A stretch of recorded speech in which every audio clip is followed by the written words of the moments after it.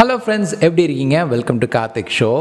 இப்போ நம்ம இந்த ChatGPT, Gemini, Claude போன்ற மாடல்ஸ் எல்லாம் பார்த்துட்டீங்கன்னா நம்ம கேட்குற கேள்விக்கு மனிதர்கள் போலவே சூப்பராக அதனால ரெஸ்பாண்ட் பண்ண முடியும், டெக்ஸ்ட் ஜென்ரேட் பண்ண முடியும், ஒரு எஸ்ஸே ஜென்ரேட் பண்ண முடியும், ஜோக் சொல்ல முடியும். இந்த மாதிரி சூப்பராக சிந்திச்சு பதில் கொடுக்க முடியுது.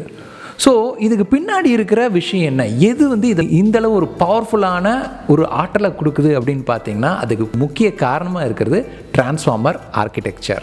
என்றைக்கு இந்த டிரான்ஸ்ஃபார்மர் ஆர்கிடெக்சரை கண்டுபிடிச்சாங்களோ அப்போ இருந்து தான் இந்த ஏஐ துறையில் ஒரு பெரிய வளர்ச்சியை ஏற்பட்டது அப்படின்னு சொல்லலாம். ஸோ இந்த வீடியோவில் நம்ம இந்த டிரான்ஸ்ஃபார்மர் ஆர்கிடெக்சர் எப்படி இயங்குது அப்படிங்கிறத பார்க்க போகிறோம். ரொம்ப டெக்னிக்கலாக போக போகிறதில்ல, மேத்தமெட்டிக்கலாக போக போகிறதில்ல, காம்ப்ளெக்ஸாக எதுவும் சொல்ல போகிறதில்ல. முடிஞ்சளவு சிம்பிளிஃபை பண்ணி எக்ஸாம்பிள்ஸோட உங்களுக்கு ஈஸியாக புரிஞ்சுக்கிற மாதிரி ஒரு பிகினர் ஃப்ரெண்ட்லியாக தான் இந்த வீடியோ இருக்க போது. இந்த வீடியோட முடிவில் டிரான்ஸ்ஃபார்மர் ஆர்கிடெக்சரை பற்றின நல்ல புரிதல் உங்களுக்கு கிடைக்கும். வீடியோக்குள்ளே போகலாம். Stay tuned.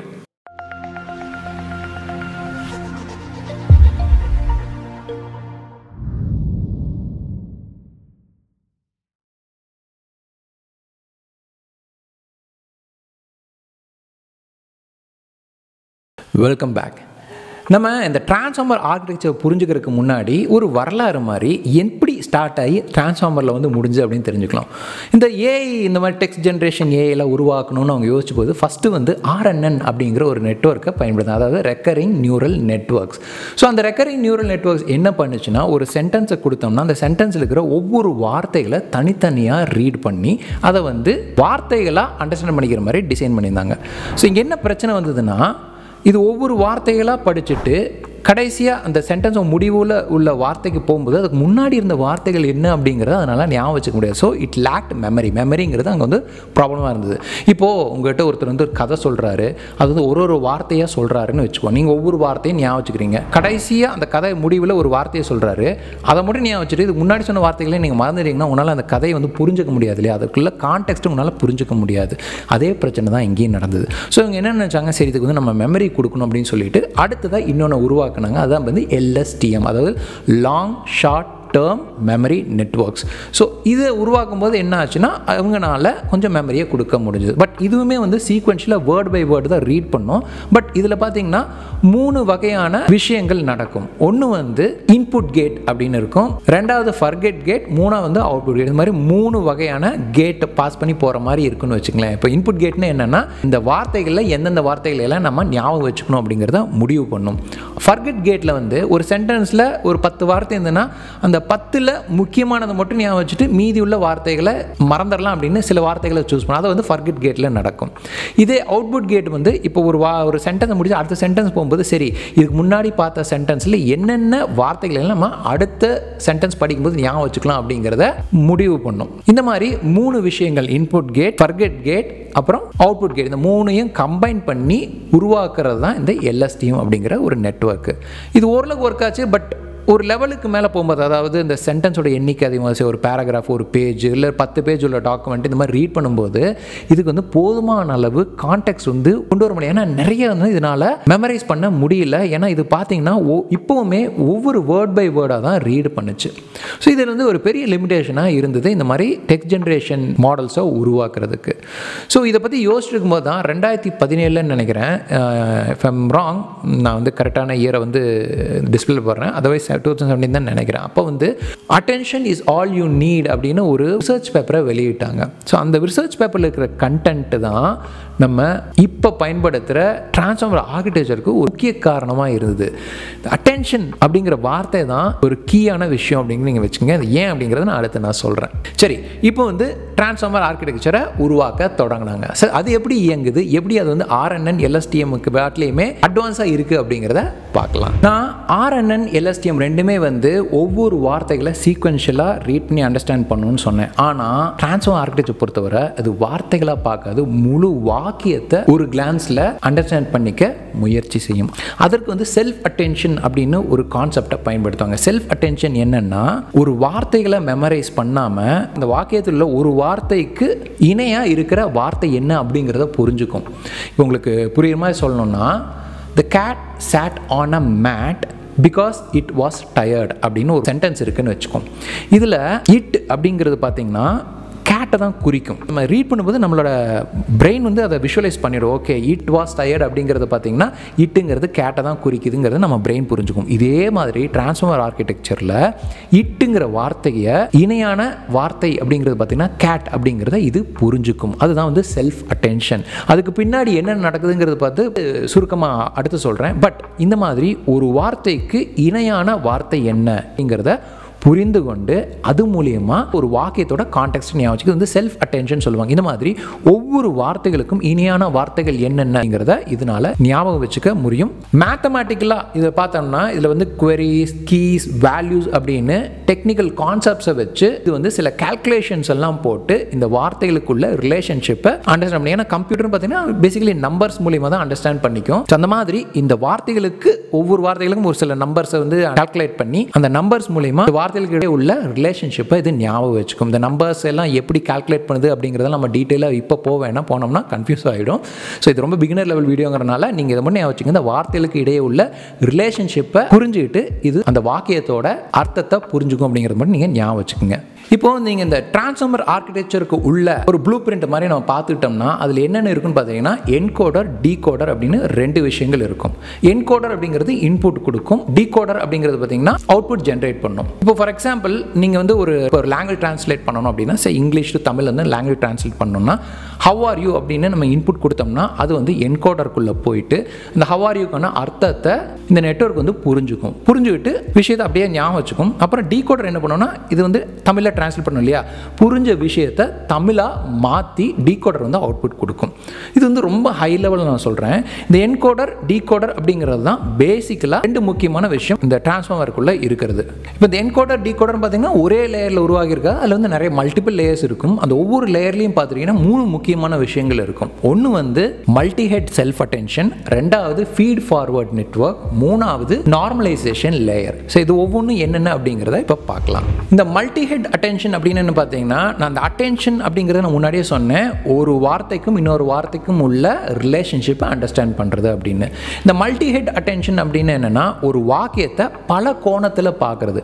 ஃபார் எக்ஸாம்பிள் ஒரு சென்டென்ஸை ஒரு கிராமர் கோணத்தில் பார்க்குறது, அதே மாதிரி அதில் உள்ள பொருள் என்ன அப்படிங்கிறத ஒரு கோணத்தில் பார்க்குறது, அதுக்கப்புறம் அதே சென்டென்ஸை இந்த வார்த்தைகளுக்கு உள்ள ரிலேஷன் என்ன அப்படின்னு பார்க்குற மாதிரி பல கோணங்களில் ஒரு வாக்கியத்தை அண்டர்ஸ்டாண்ட் பண்ணிக்கும். இதுதான் வந்து மல்டி ஹெட் அட்டென்ஷன் அப்படின்னு சொல்லுவாங்க.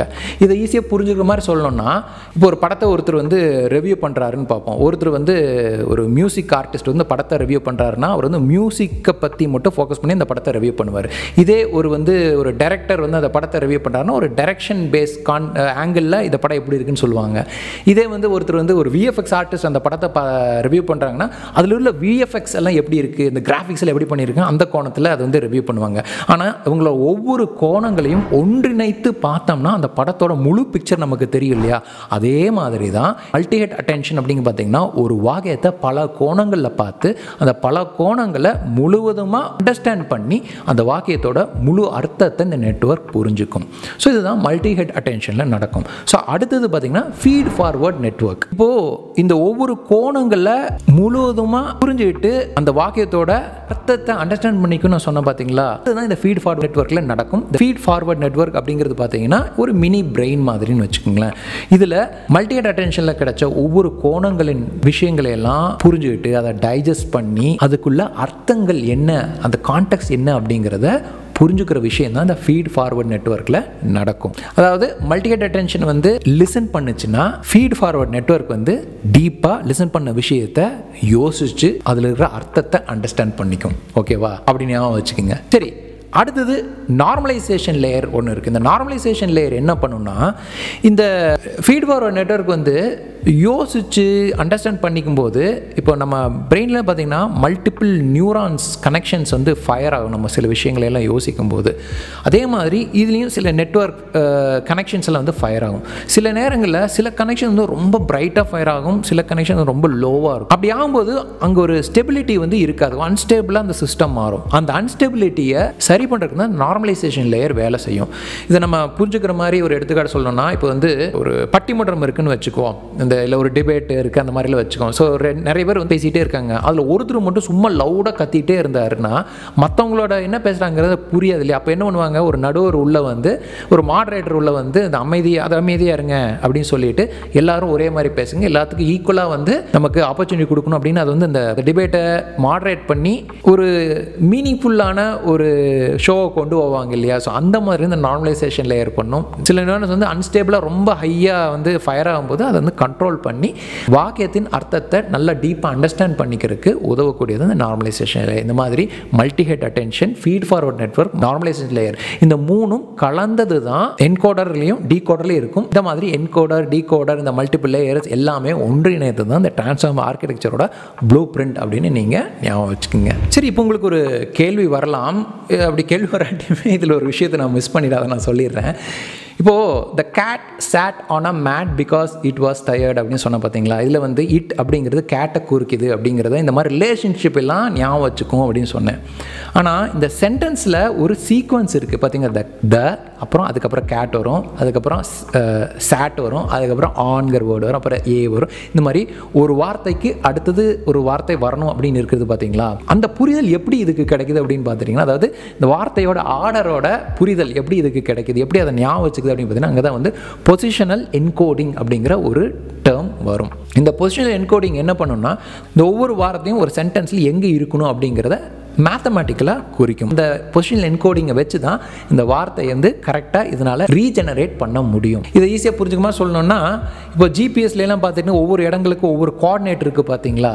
அதே மாதிரி இந்த வாக்கியத்தில் உள்ள ஒவ்வொரு வார்த்தைகளுக்கும் சில நியூமரிக்கல் கோஆர்டினேட்ஸ் வந்து இதை ஞாபகம் வச்சுக்கும். அது மூலயமா இந்த வாக்கியத்தில் இந்த வார்த்தைக்கு அப்புறம் இந்த வார்த்தை வரும் அப்படிங்கிறத அதை ஞாபகம் வச்சுட்டு அதை ரீஜெனரேட் பண்ணும். இது வந்து பொசிஷனல் என்கோடிங் அப்படின்னு சொல்லுவாங்க. ஸோ இந்த மாதிரி இந்த RNN LSTMல எப்படி ஒவ்வொரு வார்த்தையாக பார்த்ததோ அப்படி இல்லாமல் ஒரு முழு வாக்கியமாக இது பார்த்து அண்டர்ஸ்டாண்ட் பண்ணி அதே சமயத்தில் சீக்வென்ஷியலாக ஸ்டெப் பை ஸ்டெப்பாக வேர்ட் பை வேர்டாக போகாமல் பேரலாக இதனால் மல்டிபிள் சென்டென்சஸை ரீட் பண்ணி அண்டர்ஸ்டாண்ட் பண்ண முடியும். அதற்கு முக்கிய காரணமாக இருக்கிறது இந்த டிரான்ஸ்ஃபார்மர் ஆர்கிடெக்சர் தான். இந்த டிரான்ஸ்ஃபார்மர் ஆர்கிடெக்சர் வந்ததுக்கு அப்புறம் தான் இந்த ஏஐலேயே ஒரு பெரிய ரெவல்யூஷன் ஏற்பட்டது. சின்ன சின்ன பேராவை மட்டும் அண்டர்ஸ்டாண்ட் பண்ணுற மாதிரி இருந்தது போய் ஒரு பேஜ் பல புக்கு, ஏன் இன்டர்நெட்டில் இருக்க எல்லா கண்டென்ட்டு எல்லாத்தையுமே அண்டர்ஸ்டாண்ட் பண்ணி ஞாபகம் வச்சுக்கிற ஒரு பவர், எப்படி அதை வந்து அந்த மூளை வந்து நம்மளை வந்து சில விஷயங்களை பார்த்தா நம்மளால் அண்டர்ஸ்டாண்ட் பண்ண முடியும், அந்த அளவுக்கு பவர்ஃபுல்லாக ஒரு நெட்வொர்க்கை உருவாக்க காரணமாக இருந்த விஷயம் தான் டிரான்ஸ்ஃபார்மர் ஆர்கிடெக்சர். அதற்கு ஒரு பிள்ளையார் சொல்லி போட்டதுன்னு பார்த்தீங்கன்னா, அந்த நான் சொன்ன ரிசர்ச் பேப்பர் வந்து attention is all you need அப்படின்னு அந்த பேப்பர் தான் இதுக்கு பிள்ளையார் சொல்லி போட்டது அப்படின்னு சொல்கிறாங்க. ஸோ இந்த டிரான்ஸ்ஃபார்மர் ஆர்கிடெக்சர் என்னைக்கு புழக்கத்துக்கு வந்ததோ அன்னைக்கு தான் சூடு பிடிக்க ஆரம்பிச்சது ஏஐ துறையில். LLMs இப்போ நம்ம யூஸ் பண்ணுற ChatGPT ஆகட்டும், Gemini எல்லாமே வந்ததுக்கு முக்கிய காரணமாக இருக்கிறது இந்த டிரான்ஸ்ஃபார்மர் ஆர்கிடெக்சர் தான். இப்போ உங்களுக்கு வந்து இந்த டிரான்ஸ்ஃபார்மர் ஆர்கிடெக்சர் எப்படி இயங்குது, இதில் உள்ள மல்டிபிள் லேயர்ஸ் என்ன, இந்த ஒவ்வொரு காம்பனன்ட்ஸ் என்கோடர், டீகோடர் மாதிரி விஷயங்கள்லாம் என்ன அப்படிங்கிறது உங்களால் இப்போ ஞாபகம் வச்சுக்க முடியும். இந்த கீ டேர்ம்ஸ் எல்லாம் ஞாபகம் வச்சுக்கோங்க. அதுக்கான அர்த்தங்கள் என்ன அப்படிங்கிறதையும் நம்ம சொன்ன எக்ஸாம்பிள்ஸ் வச்சு ஞாபகம் வச்சுக்கோங்க. இது வந்து உங்களுக்கு டிரான்ஸ்ஃபார்மர் ஆர்கிடெக்சரை பேசிக்காக அண்டர்ஸ்டாண்ட் பண்ணிக்கிறதுக்கு உதவும். ஒருவேளை இதை விட நம்ம டீட்டெயிலாக போகணும் அப்படின்னா நிறைய மேத்தமெட்டிக்கல் விஷயங்கள் டீப்பாக பார்க்க வேண்டியது இருக்கும். பட் அது வந்து ஒரு பிகினர் லெவலில் தேவையில்லை. இன்னும் நம்ம டீட்டெயிலாக வந்து இன்னும் வரும் வீடியோக்குள்ள டெக்னிக்கலாக பார்க்கலாம். டிரான்ஸ்ஃபார்மர் ஆர்கிடெக்சர் என்னென்னு எனக்கு தெரியல, கேள்விப்பட்டிருக்கேன் அப்படிங்கிறவங்களுக்கு இந்த வீடியோ பார்க்கும்போது வீடியோட முடிவில் இப்போ உங்களுக்கு டிரான்ஸ்ஃபார்மர்னா என்ன அப்படிங்கிறது ஒரு இமேஜின் பண்ணி பார்க்க முடியும்னு நான் நம்புகிறேன். ஸோ இதை பற்றின கருத்துக்கள் வரவேற்கப்படுகிறது. இதில் ஏதாவது உங்களுக்கு கேள்விகள், சந்தேகங்கள் இருந்ததுன்னா கமெண்ட் பாக்ஸ் சொல்லுங்கள். இந்த வீடியோ உங்களுக்கு பிடிச்சிருந்தா லைக் பண்ணுங்கள். இது வேறு யாருக்கு யூஸ்ஃபுல்லாக இருக்கும் அப்படின்னு நினச்சிங்கன்னா கண்டிப்பாக ஷேர் பண்ணுங்கள். இதே மாதிரி இன்னும் நிறைய வீடியோ பார்க்கணும்னா நம்ம சேனலுக்கு சப்ஸ்கிரைப் பண்ணுங்கள். இன்னும் வேறு என்ன வீடியோ பண்ணணும் அப்படிங்கிறதையும் நீங்கள் வந்து கமெண்ட் பாக்ஸ் சொல்லலாம். உங்கள் கமெண்ட்ஸ் நான் ரீட் பண்ணி அதுக்கு தகுந்த மாதிரி நான் வீடியோஸ் வந்து வரும் வாரங்களில் போஸ்ட் பண்ணுறேன். இன்னும் நல்ல வீடியோ உங்கள் மாதிரி பார்க்குறேன். அது கார்த்திக் சைனிங் ஆஃப். பாய். நீங்கள் ஏஐ துறையில் வேலை செய்யணும், மெஷின் லேர்னிங் கற்றுக்கணும் அப்படிங்கிற ஆர்வலராக இருந்தாலோ, இல்லை வந்து ப்ரோக்ராமிங் துறைக்கு போகணும், ஆனால் எனக்கு ப்ரோக்ராமிங்கே தெரியல அப்படின்னு நீங்கள் நினைக்கிறவங்க இருந்தாலோ, உங்களுக்கு ஈஸியாக சுலபமாக கற்றுக்கொள்ளும் விதத்தில் இருக்கிற ஒரு ப்ரோக்ராமிங் லாங்குவேஜ் பார்த்திங்கன்னா பைத்தான் தான். மேலும் இந்த பைத்தான் வந்து மெஷின் லேர்னிங் மற்றும் ஆர்டிஃபிஷியல் இன்டெலிஜென்ஸ் செயல்படுத்துறதுக்கு பெரிதளவில் பயன்படுத்தப்படுது. ஸோ இந்த பைத்தானை தமிழில் பேசிக்ஸ்லேருந்து உங்களுக்கு ப்ரோக்ராம் நாலேஜே இல்லைனாலுமே ஈஸியாக புரிஞ்சுக்கும் விதமாக உருவாக்கப்பட்ட ஒரு கோர்ஸ் தான் பார்த்தீங்கன்னா எங்கள் வெப்சைட்டில் இருக்கிற பைத்தான் ப்ரோக்ராமிங் ஃபார் பிகினர்ஸ். இது முழுக்க தமிழில் இருக்க போது பைத்தான் ப்ரோக்ராமிங் பற்றி அடித்தளத்திலிருந்து நாங்கள் அதில் சொல்லிக் கொடுத்துருக்கோம். ஸோ அந்த கோர்ஸை நீங்கள் முடிக்கும்போது பைத்தானோட ஃபண்டமெண்டல் நீங்கள் ஸ்ட்ராங் ஆகிடுவீங்க. அந்த கோர்ஸோட முடிவில் பார்த்தீங்கன்னா நிறைய ப்ராஜெக்ட்ஸ் இருக்கும். அது முடிக்கும்போது உங்களுக்கு இந்த ப்ரோக்ராமிங்கில் உங்களோட கான்ஃபிடன்ஸ் லெவல் கண்டிப்பாக அதிகரிக்கும். இதை முடிச்சுட்டு நீங்கள் மெஷின் லேர்னிங் கற்றுக்கணும் அப்படின்னு ஆர்வம் காட்டிங்கன்னா அதற்கு உதவும் விதத்தில் Python programming for machine learning அப்படிங்கிற இன்னொரு கோர்ஸையும் நாங்கள் வந்து எங்கள் வெப்சைட்டில் லான்ச் பண்ணியிருக்கோம்.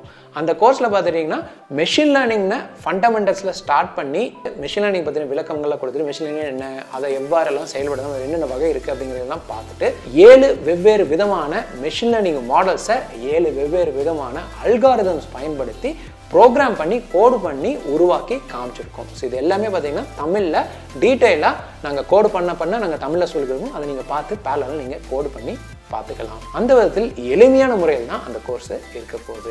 நீங்கள் மெஷின் லேர்னிங் புதுசு மெஷின் லேர்னிங் என்னென்ன தெரியாது அப்படிங்கிறவங்களுக்கு கண்டிப்பாக அந்த கோர்ஸ் வந்து சூட்டபுளாக இருக்கும். அதோட அட்வான்ஸ் வெர்ஷனான அந்த டீப் லேர்னிங், ஜென்ரேட்டிவ் AI இதை பற்றி நாங்கள் அந்த கோர்ஸில் கவர் பண்ணல. பட் அது சம்மந்தமான கோர்ஸ் வந்து ஃபியூச்சரில் வரும். அது வந்த உடனே அதோட லிங்க் என்ன டிஸ்கிரிப்ஷன் கொடுக்கும். 2 கோர்ஸில் உங்களுக்கு எந்த கோர்ஸ் வேணாலும் நீங்கள் என்ரோல் பண்ணிக்கலாம். இந்த கோர்ஸ் நீங்கள் ஒன்ஸ் பர்ச்சேஸ் பண்ணி உங்களுக்கு லைஃப் டைம் ஆக்சஸ் இருக்குது. இந்த 2 கோர்ஸையுமே நீங்கள் வாங்கணும் அப்படின்னு முடிவு பண்ணிங்கன்னா இதை தனித்தனியாக வாங்குறத விட எங்களோட வெப்சைட்டில் பைத்தான் ப்ரோக்ராமிங் பேக்கேஜ் அப்படின்னு 2 கம்பைன் பண்ணி நாங்கள் ஒரு பேக்கேஜாக கொடுத்துருக்கோம். ஸோ அப்படி வாங்கும்போது இந்த 2 கோர்ஸையும் தனித்தனியாக வாங்குறது காட்டிலையுமே மலிவான விலையில் கிடைக்கும். இது அனைத்துக்கான லிங்கையும் நான் வந்து டிஸ்கிரிப்ஷனில் கொடுக்குறேன். செக் பண்ணி பாருங்கள். பைத்தான் மற்றும் மெஷின் லேர்னிங்கில் உங்களோட கரியரை பூஸ்ட் பண்ணுங்கள். All the best.